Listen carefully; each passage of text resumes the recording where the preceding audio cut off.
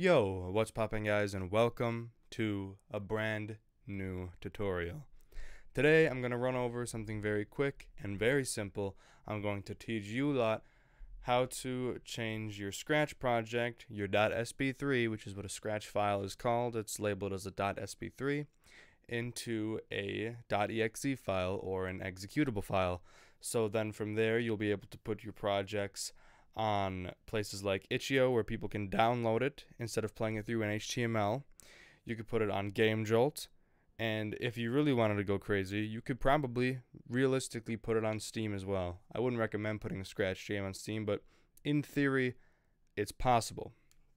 So let's walk over how to do it step by step. So step one is to obviously create a project. Whatever kind of project you want to create in Scratch, go ahead and make it. And then what you're going to want to do is select it. So I'm just going to use my how to make a FNAF game tutorial as an example. Okay, there's multiple ways to do this. One, you can take this link. You can do that. I'm going to do it a different way that I've always done it. So you'll click See Inside on your project. Okay, you'll click File over here, and then you'll hit Save to your computer. And then this will pop up. Here's your little file. You see it says sb3. That's what a Scratch 3.0 project is labeled as. We're going to keep it down here for the time being. We're going to open a new tab, and I'm going to go to this link. It's turbowarp has launched a packager where you can package your projects into these EXE files. So you can go to that link in the description down below.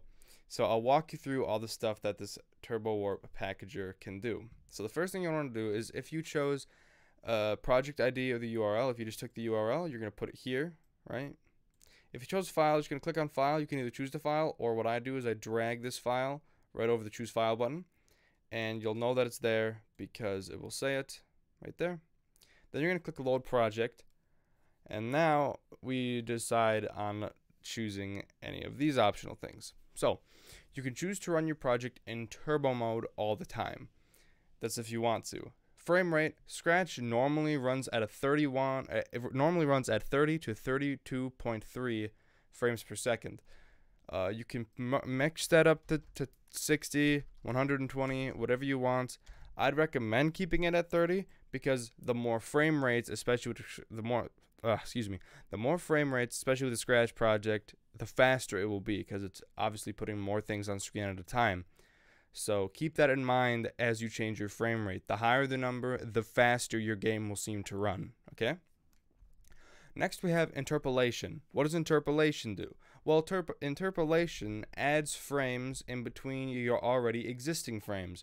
For example, if you have an animation, right, and it moves from one frame to another, if the frame's choppy, it will try to automatically put its own frames in between those frames to make it look smoother. Now, depending on how smooth your project is already, this could make it much better or much worse. So keep that in mind. You might have to test it. Make sure you definitely test it before you put it out to see if interpolation is right for you. Next, we have high quality pen. High quality pen will take any pen you've used in your Scratch code, right? And sometimes, depending on how big or small your pen is, for example, let's say you're using stamps, okay?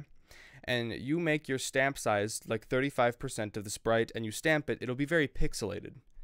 By turning on high quality pen, it'll make these lines, or the pen lines of the stamps or even the normal lines, not look pixelated. It'll make it look as if it was just a normal vector sprite. So I highly recommend doing this. There's no reason not to, unless you don't use pen. If you don't use pen, there's no reason to have that on. But if you're using pen, like I often do sometimes, I definitely recommend putting your high quality pen on, as it's very helpful. Next is infinite clones. For those of you that don't know, Scratch has a 300 clone limit. Once clones reach 300 in Scratch, you will not produce any more until one clone is gotten rid of. By checking infinite clones, you can have as many as you want because we're running an EXE, not through a website, so it makes it a whole lot better. Now, fencing. What is fencing? Fencing is, so take the borders of Scratch. Let's take this box as an example. Let's say this is the border of your Scratch project, right? Fencing is what stops your cat or whatever sprite from going all the way over here, off screen. It'll stop it right about here. You'll still see a little bit of it, but it'll still be stuck there. By clicking remove fencing, it can move the sprite ever far this way, up, down, left, right, in any way it wants as far as it wants to go off screen. I don't see very much use for that unless you're banking off the fact that it goes off screen and then hides or something. That's something to think about depending on what kind of thing you're using. Now, next is the remove miscellaneous limits. Now, what does that do? This does a few things. One, it removes the pitch and pan left and right sound effect, right? Which is depending on which side of the head it's on. You have blocks that set or change your sound effect to volumes. Okay, so let's say you have a block that changes your volume to 100. Normally in Scratch, what it will do is it will stop your entire script for a singular frame, change the volume level, and then restart your script for you. It's pretty much not, you don't really notice it, but it runs a lot nicer with this on when you use blocks like that. It also sets your minimum pen size to 0 when it's normally 1, and your maximum pen size, which is normally 1,200, to infinite. It can be as big as you want, your maximum pen size. Next is your stage size. The average Scratch stage, or the canvas, or the window that you'll be playing in, is 480 by 360. So by changing this to maybe 1920, 1080, 1280 by 720, right? It will stretch your screen size to that size. Now, this can be bad and it can be good. For example, if you work in turbowarp's editor, for example, in turbowarp's editor, I have a video about this. I'll link it in the description. You can make your canvas size or your stage size 1280 by 720. You can make it whatever you want and then work with that size. In normal Scratch, you're stuck with the 480 360. So when you do this in a normal Scratch project, it'll stretch it to that size. If you use it through a turbowarp editor, it'll be just fine. Either way, the stretch won't be super noticeable depending on how drastically large you're making this. And again, if you use vector images, the stretch won't be that big of a deal. If you are using bitmap images, your stretch will be far more noticeable as the pixels will be way more blatant. So keep that in mind as you do that. So username, each hashtag is replaced with a random number. So basically it's just your username. Changing, giving you, it's not very important. And finally, this autoplay. So there won't be a green flag. If you tick this, you just load up the game and it'll start playing instantly. I highly recommend doing that, okay? Highly recommend putting autoplay on. I don't see a real reason not to. Now you get into the fun stuff, okay? You have your title. So what's it going to say in, like, let's say you ran the program, and in the top corner, what's it going to say? So we'll just call it, so the name of this project is actually Five Nights at Ugly's, if you've watched the series, watched the tutorial series. But the name of the project is How to Make a Five Nights at Freddy's game tutorial, but the name of the game I create in the tutorial is Five Nights at Ugly's, so I'm going to call it Five Nights at Ugly's. Next is your page icon. What is a page icon? Well, let me tell you. A page icon is what you will see in your taskbar. For example, look in your bottom, your top, left, right, and see your icons. Maybe you see your Google Chrome, Internet Explorer. Well, I guess it's not that anymore. It's Microsoft Edge now, isn't it? OBS, maybe Discord, Spotify, whatever things you have there, that little icon that shows you what you're about to click on is what you are creating here, right? So you can definitely go ahead and create your own one of those. Obviously, super recommended you do that. So your progress bar is while the game is loading up. When you first open your project, you can choose to show a little progress bar if you want to. I recommend it. It's just a nice little look thing. And then you can say what it says while it's loading. For example, you can say, like, for my game, meshing the ugliness. Perfect. And then a loading screen image. If you leave it blank, it will just be a black square. I'm going to leave it blank since I didn't create any art for it. I'm also going to leave this blank since I haven't created any art for this tutorial. I'm just telling you, you should, obviously. Now, here's some things you can show. You can show your green flag, your stop sign, and your full screen button. I don't recommend showing any of them. I recommend in your project setting up a system for when you would normally have to re-click the green flag, setting up a different system to reload from the start. I always do that. I highly recommend you do it too, because showing that green flag in the top, I never like it. I think it's kind of annoying when you're playing it on a separate project, so definitely keep that off. Now, these colors. Now we have to cover what these colors are. So basically, what these colors are are how do I explain it? So basically, you know, your background colors for whatever, like let's say your project size is your 480 by 360, right? Whatever the background color is of the, like if you went to full screen, your 40 by 360 would not cover your entirety of your screen. You'd have some black bars on the side. This will change that color. Your foreground color, progress bars, icons, text, white, and then your accent colors, controls, prompts, context menus. These ones tell you what they are, but I'd recommend keeping them the same. If you want to mess around with it and see what they end up looking like, you definitely can. There's obviously nothing wrong with that. Now, this is what I really like. I really like these parts, the cursors. So you can choose to have a normal cursor, which is just this, right? Your normal mouse. No cursor just shuts it off, so you can't even see your mouse. I don't see many circumstances where you'd want to do that. I'm sure there are. And then a custom cursor, where you can upload a file. Again, 32 by 32 works best. Largers won't work. Well, they will work. It just might look a little bit funky. So 32 by 32 pixels, PX. Create your own cursor. Make sure the background is transparent. All you need to do that is make sure there's like a specific color for it, right? And then make sure you save it as a PNG. JPEGs will not have transparent backgrounds. PNGs will. So then you can put it in there, and it'll give you your own little custom cursor to move around, and it'll hide your normal one and just show the custom one. I'm going to keep it as normal. You can lock your mouse cursor. I wouldn't do that right now, since, again, experiments are kind of eh. And then USB, Bluetooth, gamepads, or controllers. Again, that's considering you actually coded that into your game. If you haven't, no reason to turn this on. If you have, you can definitely try it. Just make sure there's a way to toggle it in your game. Because, again, you get it.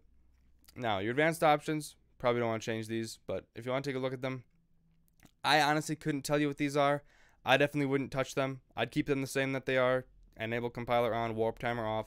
If you want to mess around and see what they do, definitely go right ahead. Again, I do not know what they do, so I won't touch it. So now, here's what we're packaging it into. A plain HTML is you're going to get like a Chrome file or an Edge file, and you can put that into, say, itch.io, and then you can play that game in your browser, okay? This nw.js was the old way of creating an EXE. You had to download this weird program, and it was kind of awkward and felt really unsafe to do it almost. Like you really felt like you were going to get a virus doing it. If you want to do that, if you want to do an EXE that isn't experimental, you're going to want to do, if you're on Windows, do nw.js 32 or 64. You don't want to force a 64 since some PCs will be really weird with that. So definitely just choose that. If you want to do experimental, I don't see a real problem with it. I tested it. I didn't see much. You're just going to want to do, if you're Windows, Electron executable, or Linux, Electron Linux, right? Oh yeah, again, if you're Mac or Linux, don't forget those. I'm Windows though, so I'm going to keep that. I'm going to select Electron Windows executable. Okay. Again, these executables, electrons, will eventually place the nw.js because performance, file size, and security. You get it. What's the package name going to be called? I'll change it again to 5 nights. Whoop. Nights at Uglies. Perfect. And then finally, you can do further steps for Windows to change an executable icon. Create an installer program, download and run package extras, and select output on the website. I don't touch it. I wouldn't recommend touching it. If you want to touch it with it, mess around, definitely go ahead. And then once you're done setting up all of this stuff that we've set up, you're going to click on this package button. And then it's going to start loading your script, loading your electrons, compressing, and then it'll automatically download. If it doesn't, click on this right here, and it'll download it straight from here. You can download as many times as you want, and you're going to get a file. Then you're going to come and find wherever that project downloaded in your file explorer, wherever that might be. I just put it in a little folder just because it's a lot cleaner than showing on like a downloads tab, right? So basically what you're going to do is yours may or may not look like this little icon right here. This is a WinRAR icon. If you don't have WinRAR downloaded, that doesn't matter. You'll just see this as like a compressed zip folder. It works just the same. You're going to right click on it. You can't actually see what I'm right clicking on, but you're going to right click it, and then you're going to see an extract here. You're going to click on extract here in the drop down menu, and it's going to start loading up another tab. And then once it's done, you will see you have this new folder that is not zipped or is no longer a WinRAR file or there's nothing else like that. You're going to double click on it, and you're going to see all this stuff. The one that you're going to want to run is just under the type of application. It'll end in .exe if you choose to have that on. It probably won't for most computers since I turned on the whatever the last letters are. But it'll say the name of your project that you designed, right? When you hover over it, your file description will be Electron. It'll give you your size, for example. Again, you can't see this just because I'm capturing a window and not my entire screen. But you'll double click on it, and again, this will be your icon. Automatically, an Electron looks like that. But you double click on it. Well, actually, I should probably show it. So 1 second while I load up another thing so I can show it to you. Okay, so we'll double click on the file. It'll load it up, meshing the ugliness just like we set it up to say. And then you'll get this little kind of thing, right? You'll load it up. And again, that 1280 by 720, you see how much it messed with it. You see how gross that looks? That doesn't look good. Again, recommended, unless you're working in the thing, to change it to your 480 by 360. I'm fairly certain those are the numbers. If they're not, excuse me, hit on package again. Get our new file. I will load it up. We get the new project here. Right click, extract here. It does this little process right here. Double click on this Five Nights at Freddy's thing or whatever it's called for you. And then go ahead and double click your project. And then it loads up meshing the ugly so you can hit on full screen right here. And here's this black bars I talked about. And then bam, here's your project. Everything works super nice. The way it's intended. I don't have sounds on, so don't worry about that if your game. Well, yeah, we do. There it is. Look at that. Everything works just as your normal Scratch project would. Now you have your executable file, and then from there you can put it on any place you'd want to. Doesn't matter. See, because of this interpolation, look at how smooth this looks. This looks so smooth. It looks so nice. I love this. This looks perfect. So yeah, thank you very much for watching this video. If you liked it, then like it. If you didn't like it anyways. I know I said it was going to be quick. It was 17 minutes so far. I just want to end this as fast as I can. I was really expecting this to be a lot faster, but I guess I went into too much detail talking about it. So I'm sorry about that.